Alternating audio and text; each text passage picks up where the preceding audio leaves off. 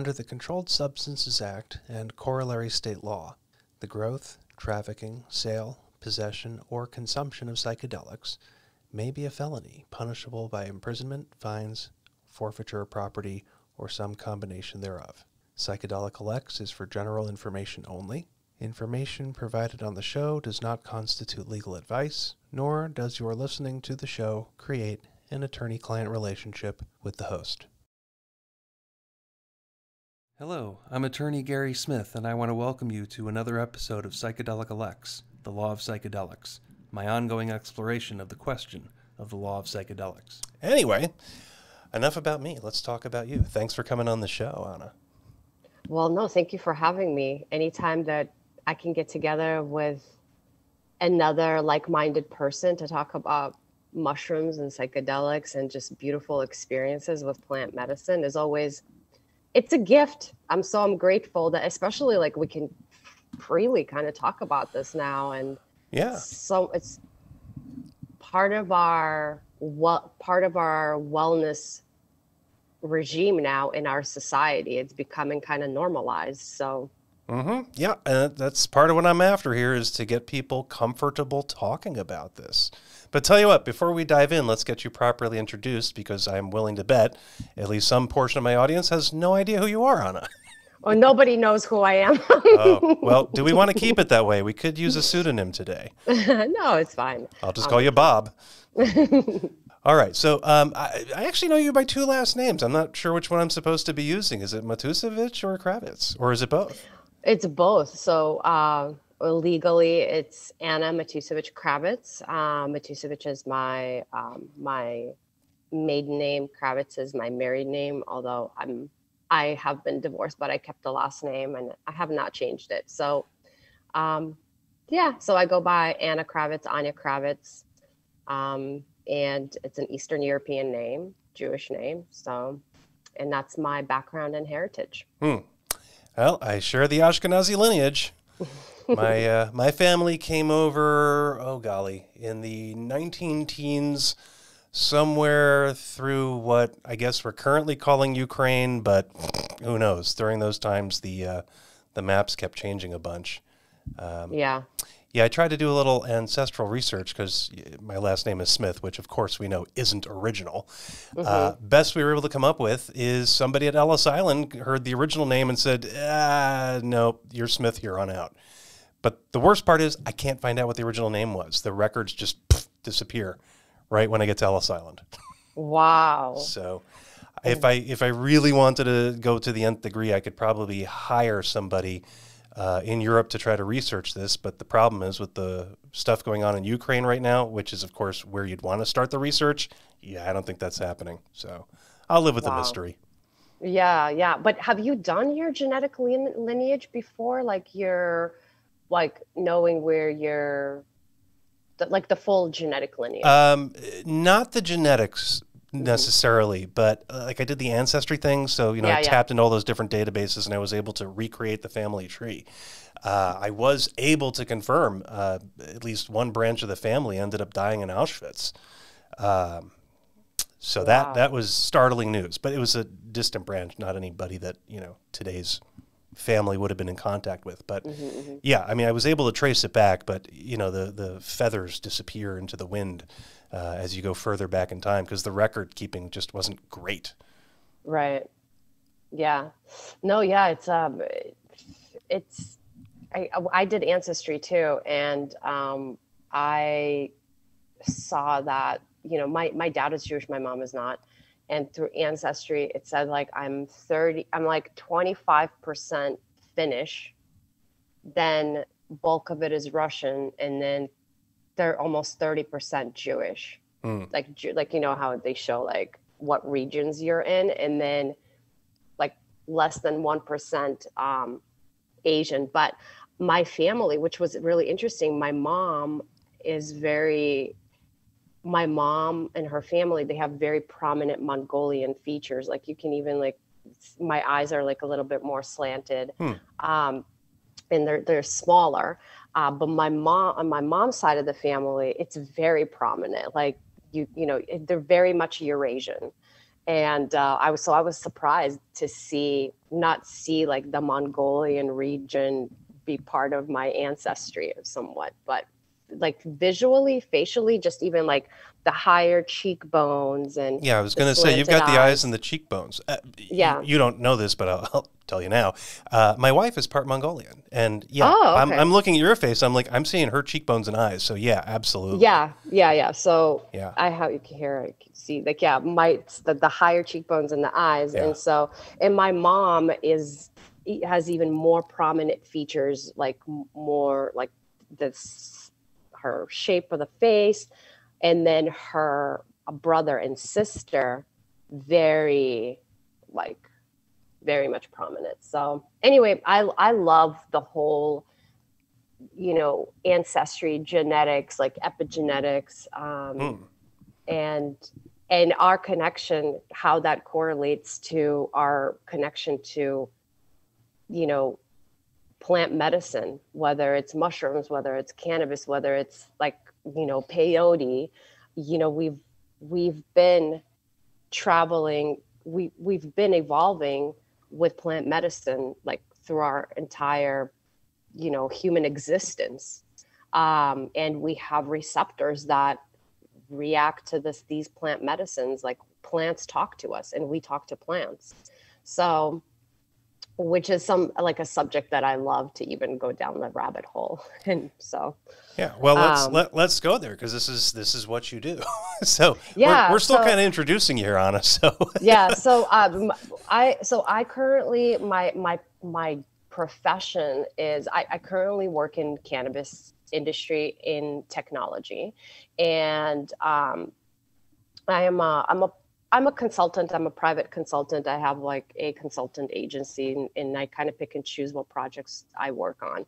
And I love, I'm also going for my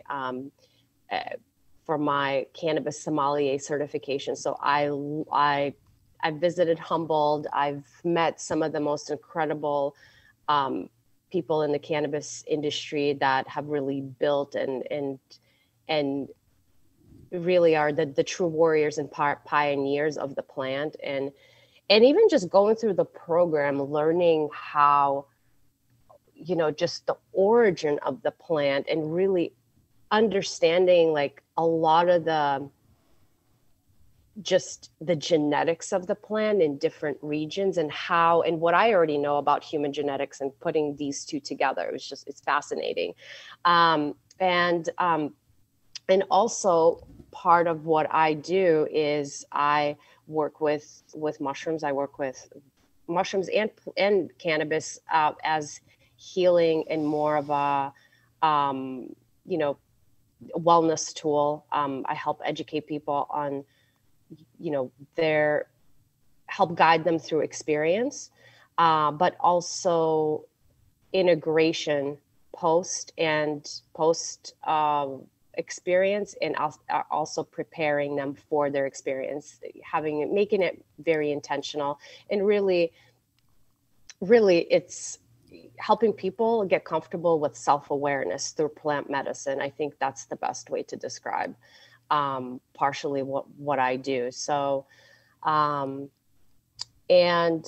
my journey started with cannabis, and it kind of helped me open up my mind, and helped me get more comfortable with mushrooms. But mushrooms really is like what really, psilocybin has really, since 2017, really is that pillar for me that I can, I don't have any sort of like, whereas with cannabis, I could have maybe some adverse effect where, I have to kind of watch my THC levels. With mushrooms, it's a little bit different, where, I never experienced anxiety or anything like that, even through like larger doses. I always had like great experiences with with mushrooms. So yeah, the journey really started with cannabis, and it led me to psilocybin mushrooms. And then my first guided experience was highly personalized. It was a hand-holding experience. And it really honestly changed my life. Like, I think that's the best way to describe it.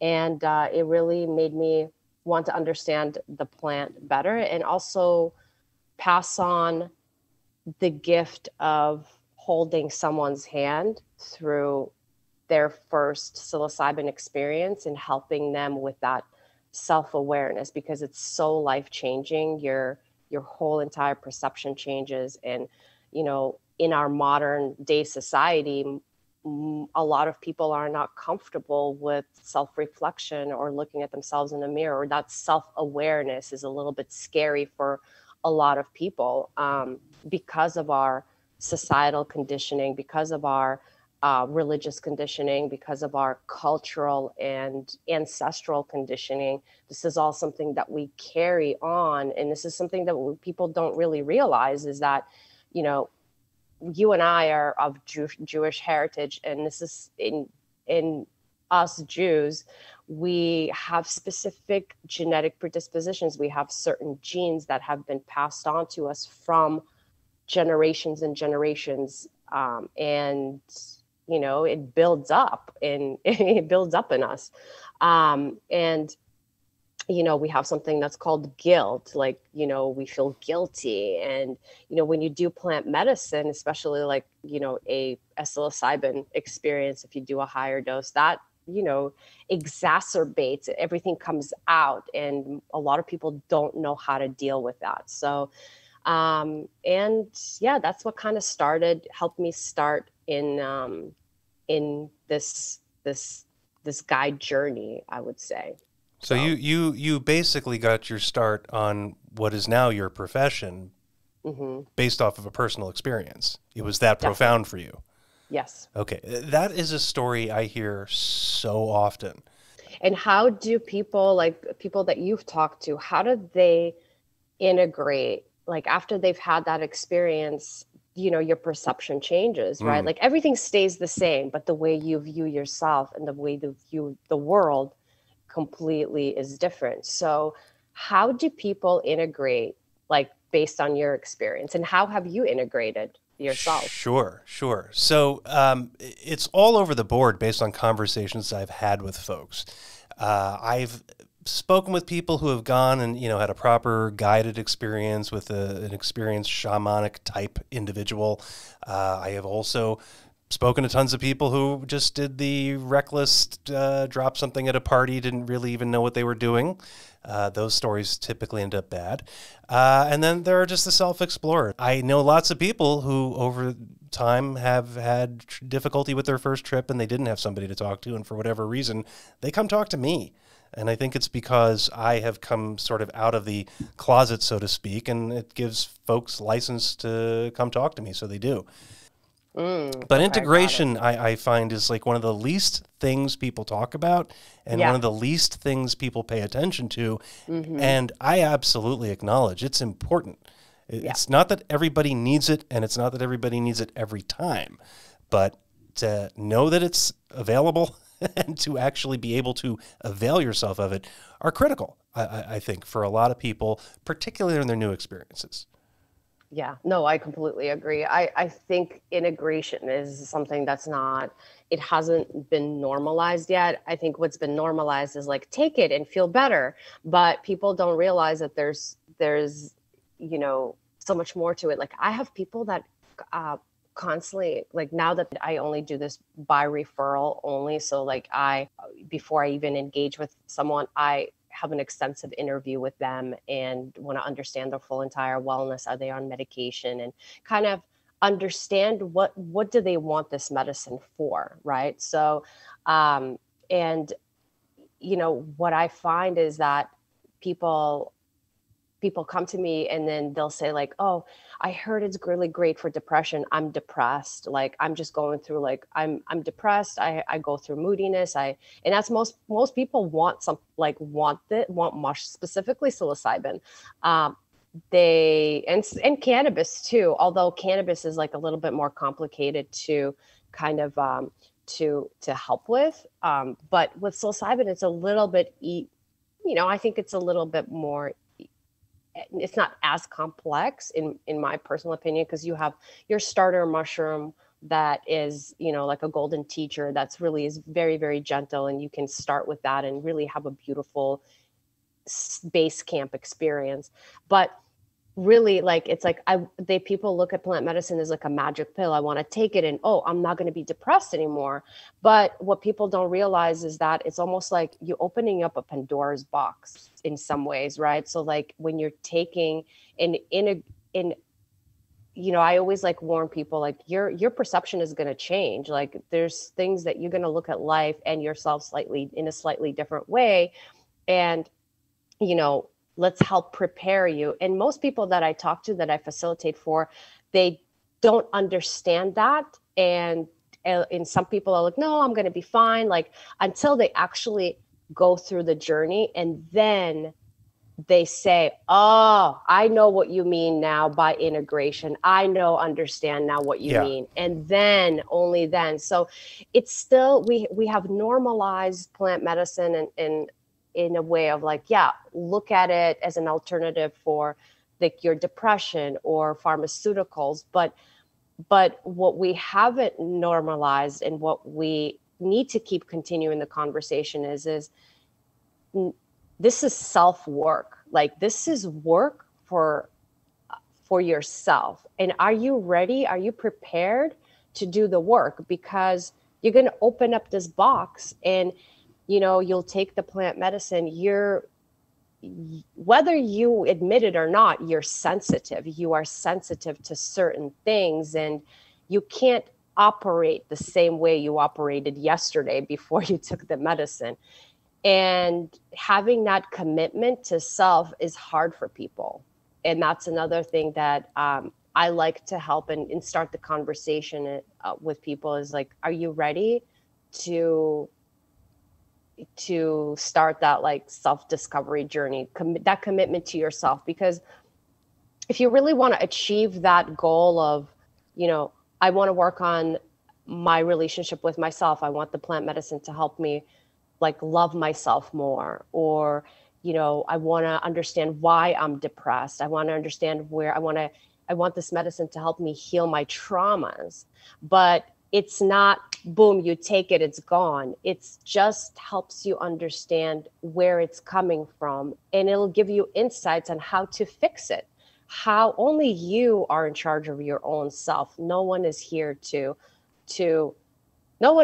fix you except self, but plant medicine helps you reconnect with yourself in that way and helps you get clarity in many ways with self. So this is the critical part of messaging the psychedelic renaissance right now, because I completely agree with you, and I think the problem at its core is that in Western civilization, we look at medicine with the expectation that I'm just going to take a pill and go about my day, and there's nothing for me to do other than swallow the pill. The pill's going to do all the work for me. I don't have to do any of the work, any of the thinking.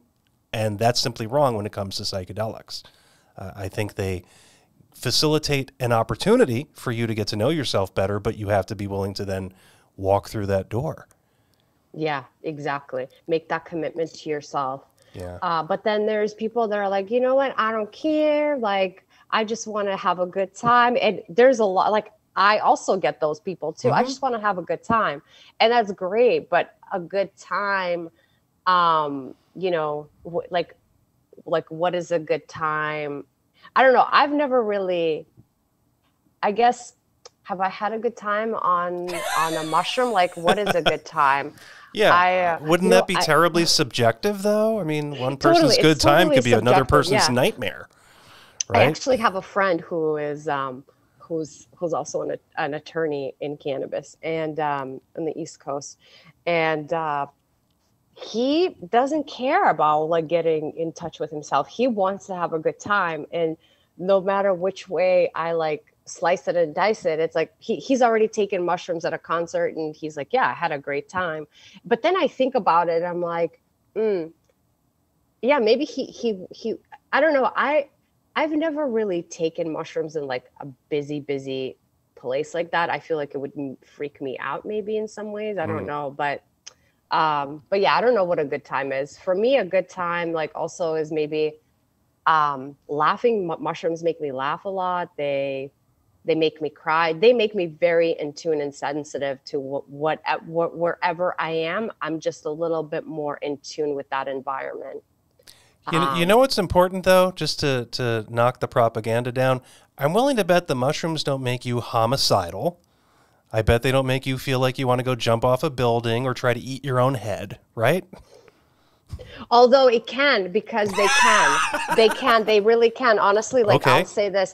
I do know a few people who, if you're just kind of like, you take too much, it'll activate your psychosis. If you have a predisposition to psychosis. Okay, but you're showing up to the game already having a problem. The mushrooms are simply... But most people don't know. Like, so like, here's another thing. Yeah. Most people don't even know that they have like a psychosis trait. They might be like, for women, it could be like, oh, I'm just moody or I'm hormonal. But it could be actually like your psychosis trait is like triggering. And for men, it's the same thing. Like, we are walking around like, I feel like humans today, we're walking around like psychotic, stressed out, and really like at the end of our rope. Like, you see it in, like, I live in LA, like, truly it's, road rage is beyond. I've never seen road rage like this in my life. Like, people are just angry. People are yelling at each other. They're angry. They like, there's hit and runs. Like, people we don't value each other. Like, people don't value people. We don't have any value for human life, which is so crazy and wild to me. But it's evident in society, like, currently. So yeah.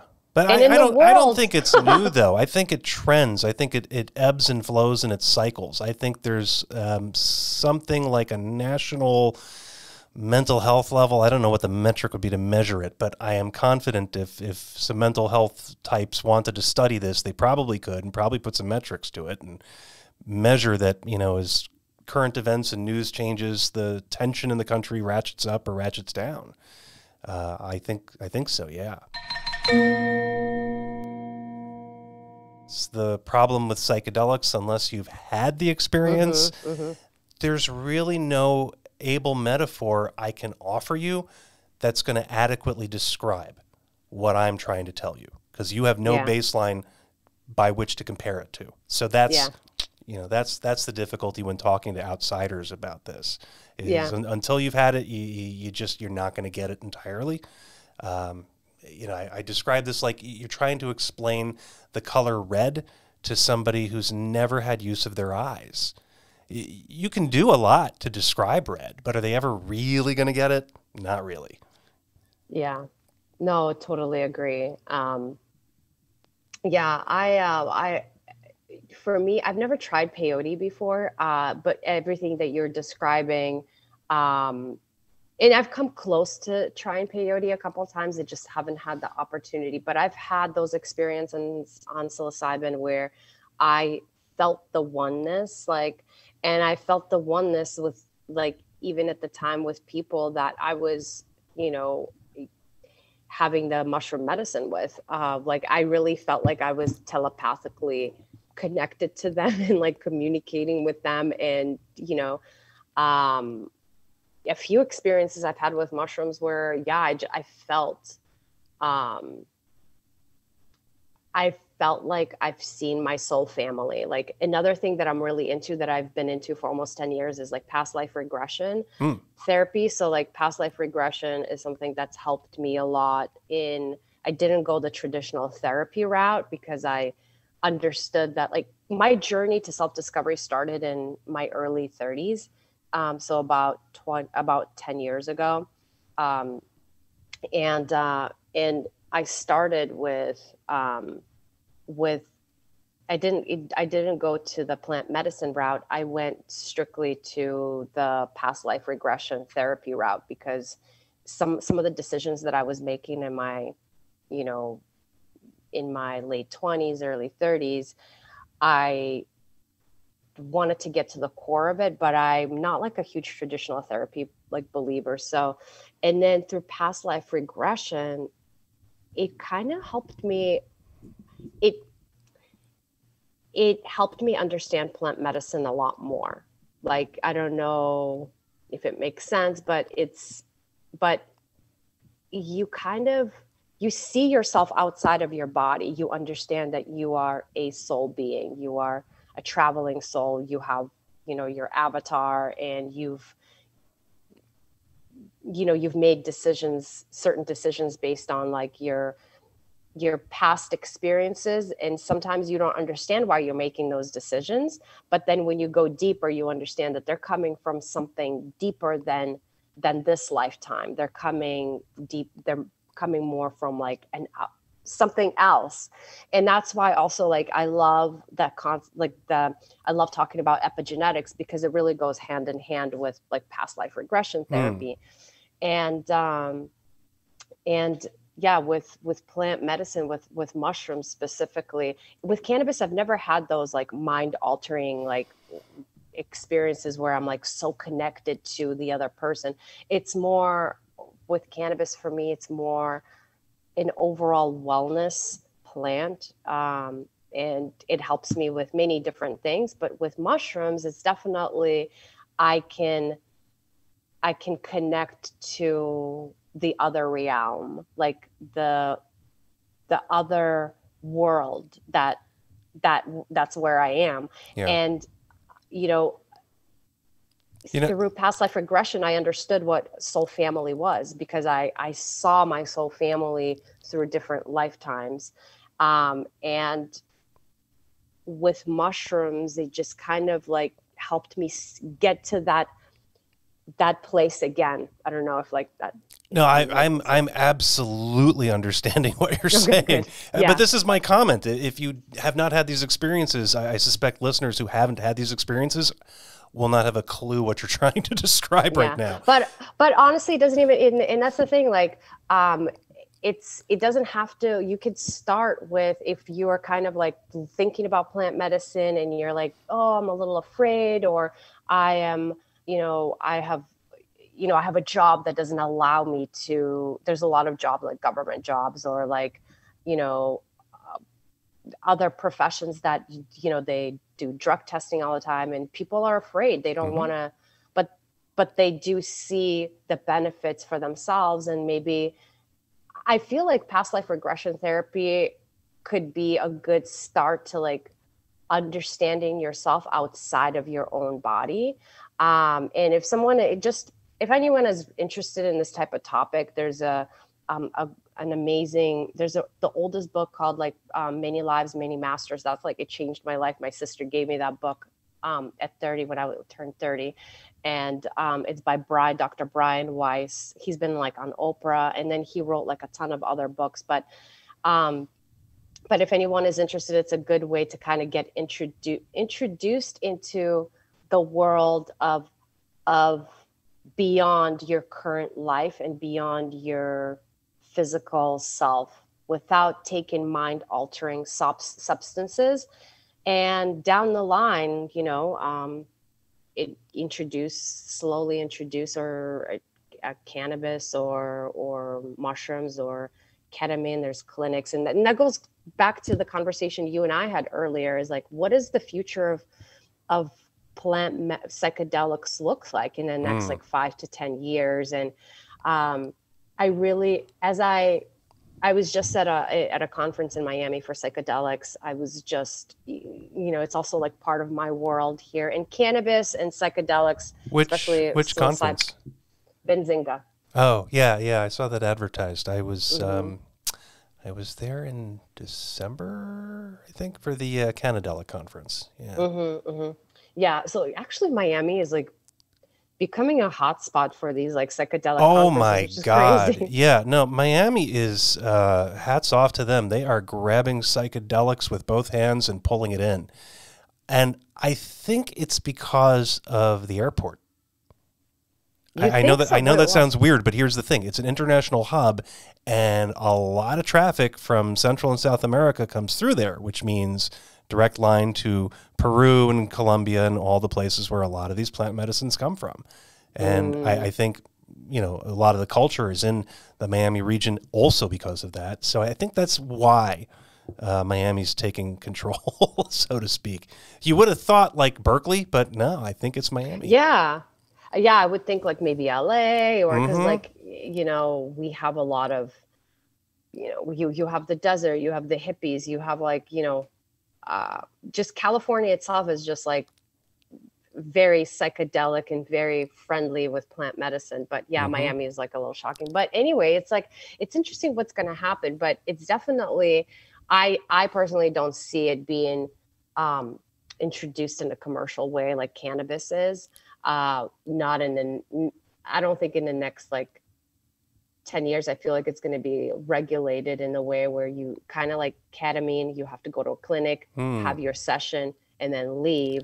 Although here where I live, in certain stores you can actually go and buy psilocybin in some CBD stores. Like you can buy psilocybin. You can buy psilocybin on Instagram. Like you can buy it from people, but it's like, do you want to for your first time? Like, and not knowing where it's coming from, not knowing where your medicine is coming from, and then kind of doing it. It's best to do it through a guide or through knowing where were your mushrooms grown? Like, what kind of person grew them? Because also they absorb a lot of energy. So having a mindful grower who is really creating a positive environment for the mushroom the medicine that you're growing, that you're about to consume, that I feel like that also matters a lot. Oh, source and safety, absolutely. Think of it this way. If you were just walking down the sidewalk and as you're walking, you spot a sandwich just sitting on the sidewalk, would you eat that sandwich? Of course not. Nobody would. Well, the there are a homeless few people who will. would. But yeah, if you're not willing to eat that sandwich, why would you take something from a stranger? Right.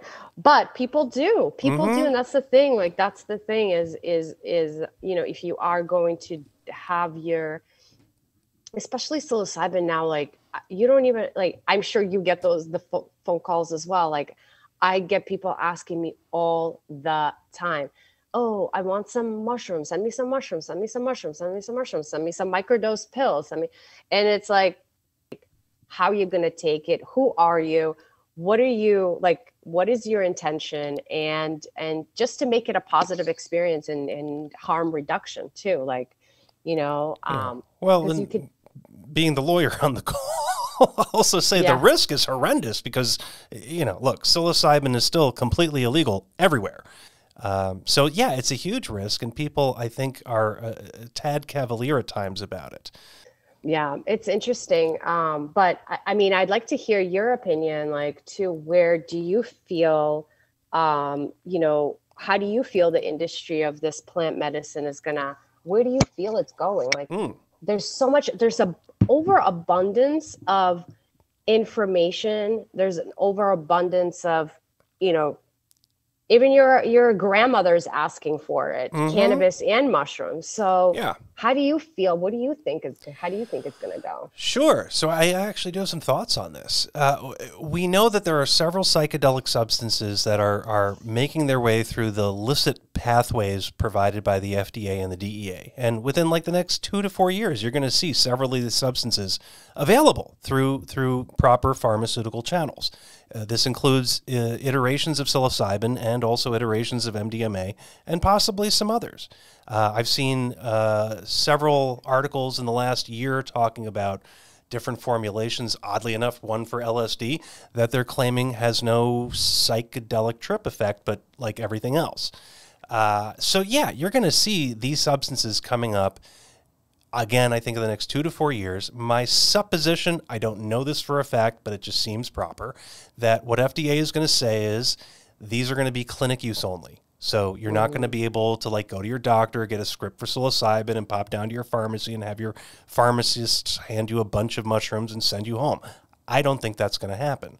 I think instead you're going to have to go to a clinic, have them issued to you at a clinic, take them at a clinic, be monitored while you're on them at a clinic, and then whenever the clinic decides you're back at a reasonable baseline that you could drive home, they'll let you drive home. And that means that those visits are going to be hellaciously expensive. I think health insurance is going to be slow to accept it. And even when they do, it's still going to be hellaciously expensive. And it's because of all the human components tied to it. You know, if you have to have this substance in a clinic only, well, now the price tag for the patient or the customer includes the rent on that facility, because they're going to have to pay some portion of it, the mandatory doctor who's going to be on staff, and that person's going to have a high salary. That's got to be paid for. All the other people who work at the clinic, the insurance the clinic needs, the advertising the clinic uses, the phones, et cetera, et cetera, et cetera. So, yeah, I think it's going to be very expensive. And resultingly, this very important class of drugs that are going to really revolutionize mental health and mental health treatment in this country are going to be inaccessible to most people. We're creating an economic class system in psychedelics by following the FDA path. I'm not opposed to the FDA path. I think it's a fine thing. I think there are a lot of folks who want that. They need that. It's just what they appreciate. You know, like I look at my parents. They want a doctor in a white lab coat with a stethoscope. They don't want a shaman with a feather. You may get identical experience from both, but, you know, they don't want the shaman. They want the guy in the white coat. Fine. You should have that if that's what makes you comfortable. I have no quarrel with that. But a chunk of the population is either not going to be able to afford that or won't want to interact with it. And why should either of those groups be excluded? So I think as these illicit substances come into the fore and reach prominence, they will cause a blossoming in the grassroots for people who can't afford it or just don't want to go to a doctor. So this is coming. I think it's already started. The fact that you and I are here on this podcast today talking about it, I think is proof positive of that. So what I've been busy working on, I am a member now of the Psychedelic Bar Association, and I'm also committee steward for the Law and Regulatory Committee. And we're talking about crafting a model act that would allow for regulation at the grassroots level outside of FDA. And much like what we're seeing with Oregon, or you could use all the different cannabis programs around the country. Not a one of them are FDA-approved programs, right? They're just state laws that changed. And yeah, they are in direct conflict with the federal law, but there they are nonetheless. So I think we'll see some iteration of that for other plant medicines. The trick is to create a program that can work, I think nationally would be the ideal. And also to prevent a lot of the mistakes that happen in cannabis. I think cannabis over-industrialized. I think it took too much focus on profits and lost all focus on the plant. And I hope we can prevent that from happening to these other substances, because it's proper to treat them differently because they are different. Yeah, no, you're so on point. You know, in September, I'm getting ready to actually have like a proper certification. I've been working with psilocybin since 2017, and I have done like trainings on facilitating experiences, and I'm getting ready to enter a different certification program. It's a 6-month program. It's through a center called Sound Mind in Philadelphia. And they're connected to MAPS. And so they're encouraging like this, it's a certified program. It's like pretty legit. Some of the people that I know that are deep into psychedelics, or, you know, they've taken this program, or they're currently in this program to go, not be underground, but have more of a authoritative voice and have like some, you know, certification behind it. And anybody can do it. You don't have to be a doctor, although there's doctors and therapists that are like physical therapists that are doing it. So there's a lot of people from the medical industry. And it's interesting, like, you know, I'm going to get this certification, right? So, and then what, like, you know, it's still federally, you know, it's still going to be interesting to see, like, let's say, like, if I wanted to do this, like, completely full time and leave my, you know, the cannabis side, for example, not that I will, but let's say I only want to focus on facilitating, like, where even would I, there's not that many centers that are open for something like this. There's not that many places that somebody can go, and they are actually really expensive. There's some companies that I've seen online where they're charging like $3,500 for a facilitator, not a nurse, not like somebody like me, like it would be like someone like me, and not providing the mushrooms. You're just basically sitting there with someone when they bring their own mushrooms, and you're charging, you're charging $3,500. Yeah. And that's like, most people cannot afford that. So they go underground. They ask like, do you know someone that can do this for me? Or they ask their friends. To your point, exactly. It's already happening. Yeah. So it's it'll be wildly unbalanced, and still I think people will prefer to go underground and use the underground sources to help facilitate and guide them. Because to your point, it's already wildly expensive. One of the people that came to me, she looked at that specific service before she came to me. And that's how I know of it. I asked her to send it to me. I read through it, and I was shocked at how much they were charging, without even providing the medicine or providing anything more than just sitting. Yeah, I'm not shocked at anything I see, and I'm not casting aspersions at any individual or group here. But the reality is, there are as many charlatans out there as there are legitimate people, and the consuming public has trouble sometimes distinguishing them. So part of what I hope we can do with this model act that I'm talking about is to create some level of credentialing, but not have it be insane. Because you're right, it doesn't need a PhD type in every seat. It maybe doesn't even need a PhD type in any seat. Plant medicine came up through a shamanic oral tradition, and multiple cultures over multiple thousands of years handled it just fine without having some dude in a lab coat and a fancy degree. So we shouldn't be wedded to the notion that if it isn't from a proper Johns Hopkins doctor, it's not real. That's simply not true. My opinion. No, definitely. So it's an interesting topic. And what I want to kind of like, I know we're kind of like coming up to the end, but what I'd love to leave people with, your audience, whoever is listening out there, is, if you do want to start with this plant medicine journey and you're really interested, figure out your purpose first, talk to, you can reach out to me, or you can reach out to, you. Many people do. Many people. Yeah. And then find somebody that is actually going to hold your hand through this process one-on-one, and make it as purposeful as possible with a trusted guide that's going to help you get ready for this journey, mentally and physically prepare you, because it does take a physical toll, and making sure that your mindset is ready, and then help you with that post experience. I'll leave my email address on here. It's anya.cravitz, anya.cravitz@gmail.com. I'm also on Instagram.